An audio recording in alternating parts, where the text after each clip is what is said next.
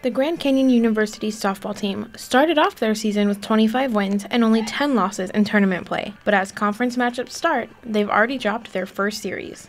In the WAC, we haven't started out as good as we should have, but I know our team is very talented. We have a lot of young talent, and they're performing really well. I mean, we work hard as a team, and so it helps to have 20 girls around you, and we wake up at 5 a.m., so pushing each other, and we've been working hard for the season since September.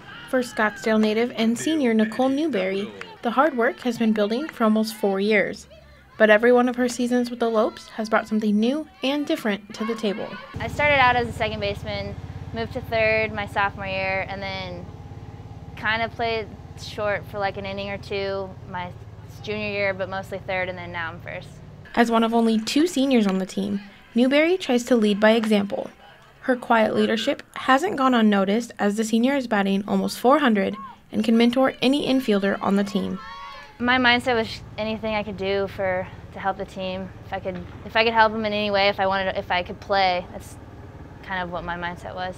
In 4 years, Newbury has played every position in the infield and has only struck out 25 times in almost 600 at-bats. Her versatility and dependability have been an integral part of the team's growth and success. She's by far the most consistent person on our team, which is so great to have because, I mean, softball is a hard sport. There's a lot of failure that happens, so having someone who's always consistent is great to have on your team. I'm glad to put up runs, put up hits for our team, and trying to do this without regrets.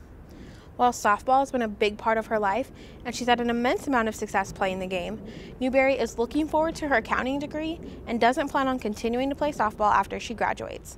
For the Cronkite School, I'm Trisha Garcia.